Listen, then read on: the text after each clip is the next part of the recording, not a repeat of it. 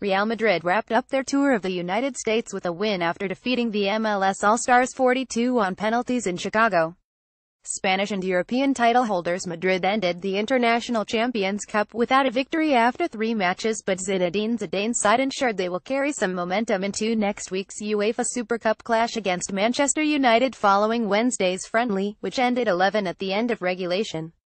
Borja Mayoral's deflected shot beat Stefan Fry in the 59th minute, and that appeared to be the winner until Dwyer pounced to convert a rebound with 4 minutes remaining to send the match to penalties.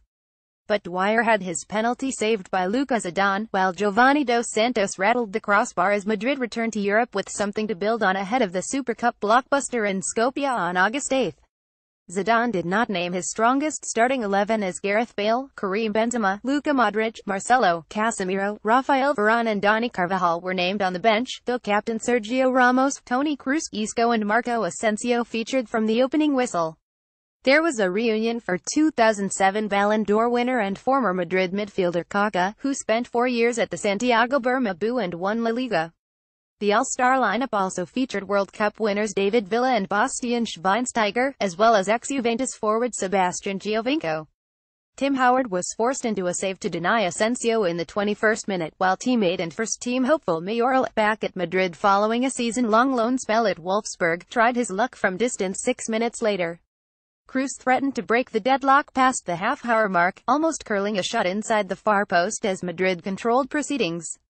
The All-Stars nearly snatched the opener moments later following a delightful run from Kaká, who drove into the penalty area and squared the ball to Villa, but the New York City captain's shot was turned around the post after a fine reflex save from Keylor Navas. Ramos showed his ability as an attacking force, pushing up into an advanced area and cheekily chipping narrowly over the crossbar approaching half-time. The game's first goal eventually came just shy of the mark thanks to Mayoral, albeit with some help from a deflection. Played in by substitute Dani Ceballos, a signing from Real Betis, Mayoral showed his strength and composure to give Madrid the lead. It was almost 20 in the 65th, but substitute Benzema was unable to get past Fry, who replaced Howard at the interval, while Bale also came off the bench and flashed a low shot just past the post. The All-Stars were limited in their opportunities, though they managed to get in behind Madrid's defense as the league's leading scorer Nemanja Nikolic found the side netting.